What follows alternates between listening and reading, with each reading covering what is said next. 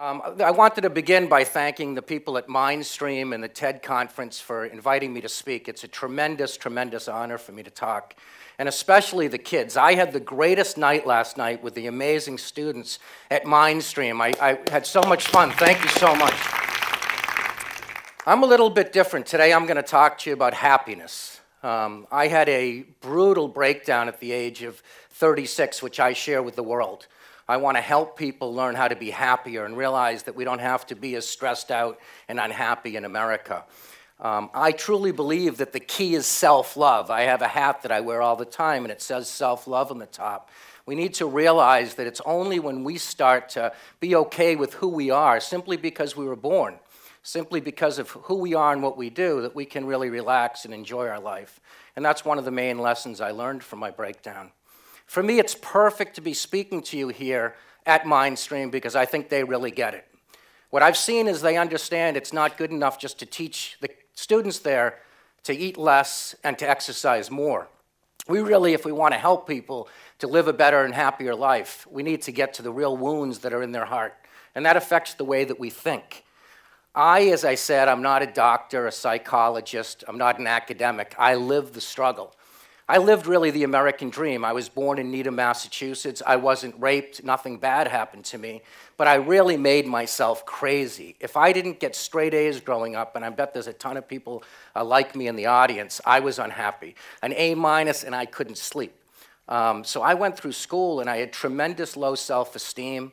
I was extremely nervous around women. I had acne because I was so stressed out. When I was 9, I was sent away to overnight camp, and I had a horrific experience with homesickness. All of this followed me to Tufts University, and listen, if you are someone who needs to get straight A's, Tufts is tough.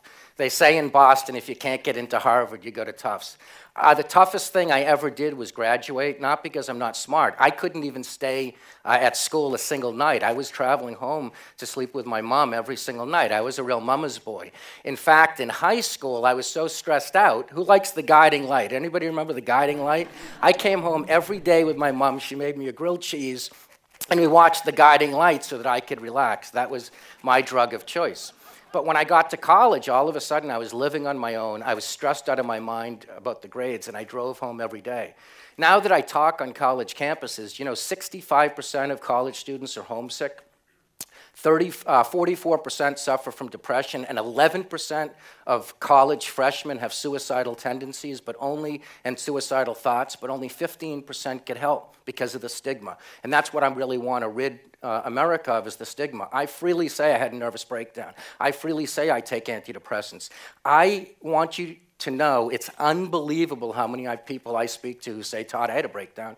Todd, I take antidepressants, but nobody's sharing it. And so we've got these wonderful kids out there and in other high schools cutting themselves, and even the suicide rates going up because they think, my God, nobody else feels the way I did, or I do. There's no future for me. I'm always going to be depressed. I'm always going to be unhappy. And kids, believe me, it's not true. You just need to start to love yourself.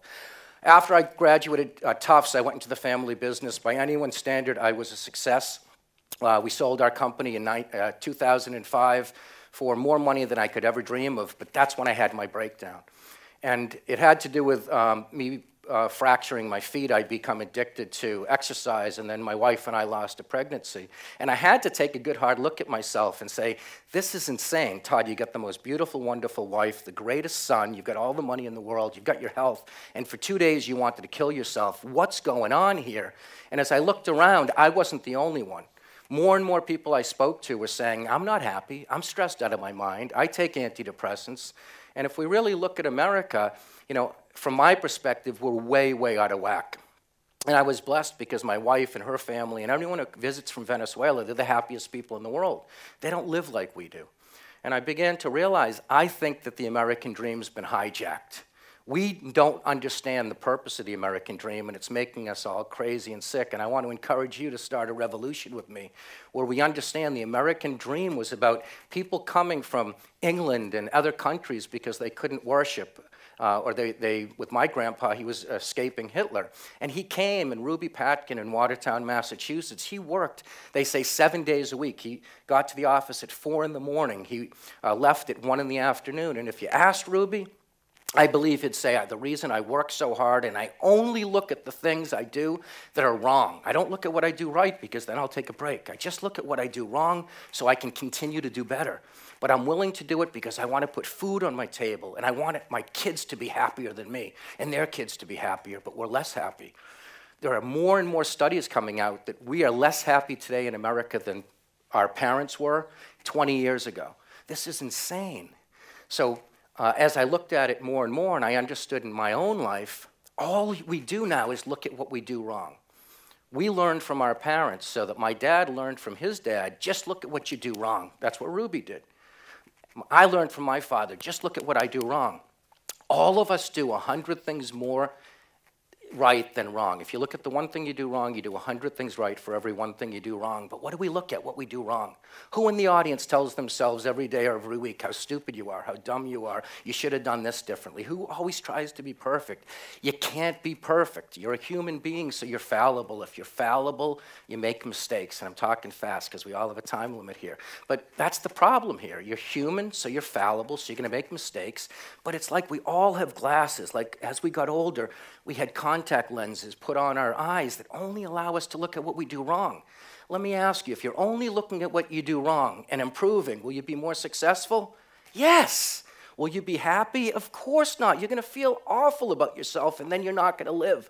Because if you're always feeling small and bad about yourself, are you going to change jobs if you're unhappy? Are you going to try a new hobby that you'd love to do? Of course not. And it starts really, really young. You know, I often go out and I talk to kids, and I did an experiment. I took 50 kids between the age of 10 and 15, and I said, we're going to play a game. You're going to have a magic wand. You can choose to be A or you can choose to be B. This is a person who started out with no money. Today they have $1 billion. They have $1 billion, but they're also going to tell you they made the wrong choice in life because they were never that happy. They were always stressed out. They have been divorced twice. They never spent time with their kids. They don't have a lot of friends. They had anxiety. They had depression. But yeah, they have $1 billion.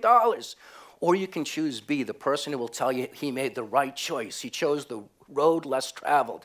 He's the gym teacher. He's the varsity basketball coach in his school, and he's so happy because he's got all these kids who came through the school who love him and who he loves. And he didn't have stress, and he didn't have depression. All of these kids, who would you rather be? What do you think the kids said? Duh, I want the $1 billion. But even worse, I then went out and I started talking to parents. What do you think most parents say? Just as many parents say, I want my kid to be the success. Hey, I had depression, I had anxiety. That's America, big deal. That's what it's all about. Where did happiness lose its way? I go to high schools now and I plead with parents, set a goal to have happy kids as well as successful kids. Isn't that the purpose of life? Again, that's why the immigrants who work so hard, they wanted us to be happy. Let's talk about another aspect of the American dream. The second thing people say to me when I say, tell me about the American dream, they say, every generation has to beat the generation before it. That's insane. Why don't we just ruin all of our kids?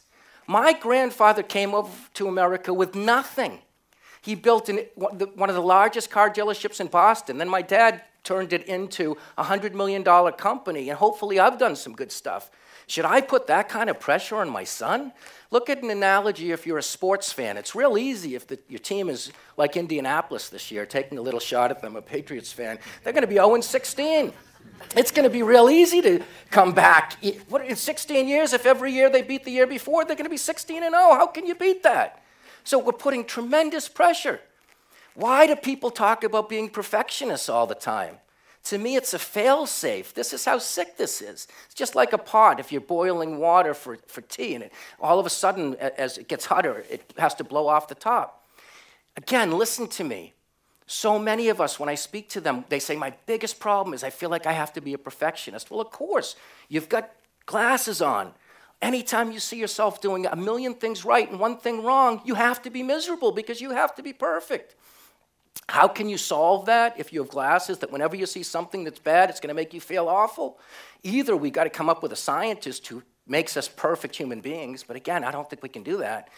The only other way is for people to become perfect. And if people are constantly striving for perfection, you're always going to fail. You're always going to feel bad about yourself. So what I want people to realize is somehow, from my grandpa Ruby to my generation, we've lost the idea of the American dream, which is to work hard, to improve, so that we can live the good life. And I learned it. The greatest thing that ever happened to me was my breakdown. People say to me, Todd, how can I be like you? I say, have a breakdown. Because you'll get to the point where you'll say, this is insane. What am I doing to myself? I'm torturing myself.